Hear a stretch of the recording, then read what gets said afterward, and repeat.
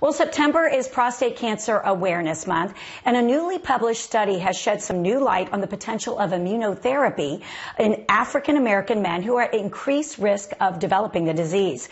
I recently spoke about these exciting new findings with Dr. Lambda Msezane, a local urologist specializing in the treatments of advanced prostate cancer at Georgia Urology. Take a look.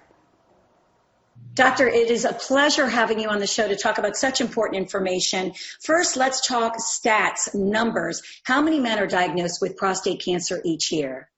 Yes, thanks for having me. About 190,000 men are diagnosed with prostate cancer yearly, and about 33,000 will die of the disease. Doctor, are you finding in your research that there is one particular group of men who tend to be diagnosed with prostate cancer more than another? Yes, risk factors for prostate cancer include a strong family history of prostate cancer, the elderly population. As you get older, you're at higher risk, as well as African American race.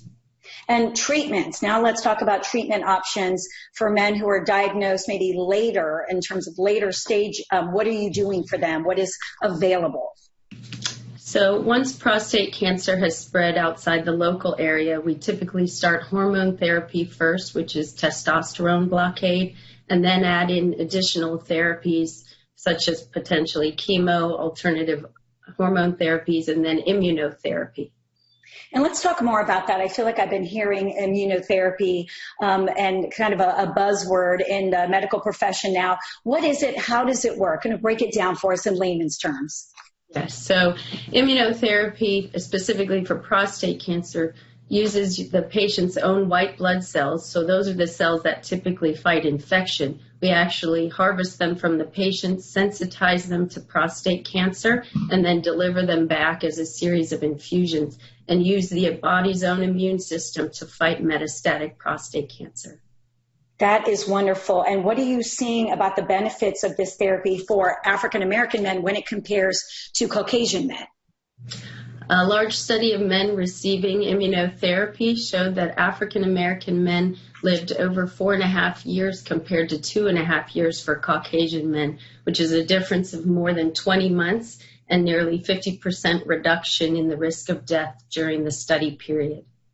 Wow. Are there common side effects that anyone watching should know about when it comes to the treatment? Yeah, the main side effect is fatigue or tiredness, weight loss, flu-like symptoms, and headache, but the majority of patients tolerate immunotherapy quite well. Good. It sounds like they tolerate it and respond to it well. What would you say to anybody watching who is apprehensive about getting screened? Obviously, because of the pandemic, a lot of people are putting off important doctor's appointments. How can we encourage people to still continue and check on their health? Yes, it's very important not to ignore your routine health screenings, including prostate cancer screening.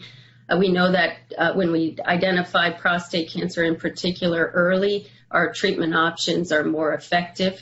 All doctors' offices are taking precautions to make sure it's safe to come in for us to continue to take care of patients. Absolutely. Our health is just too important to risk putting off anything that you think might be a symptom of prostate cancer. And you have actually the largest urology practice in the Southeast. Where can we go to learn more about your offices, your practices, and get that all-important screening? Right. So we have over 40 providers in the Atlanta area and surrounding areas as well. So you can go to gaurology.com to read more about Georgia Urology, see our providers, read our blogs, and find out more information about prostate cancer. Thank you so much, doctor. Such important, critical information. We appreciate your time.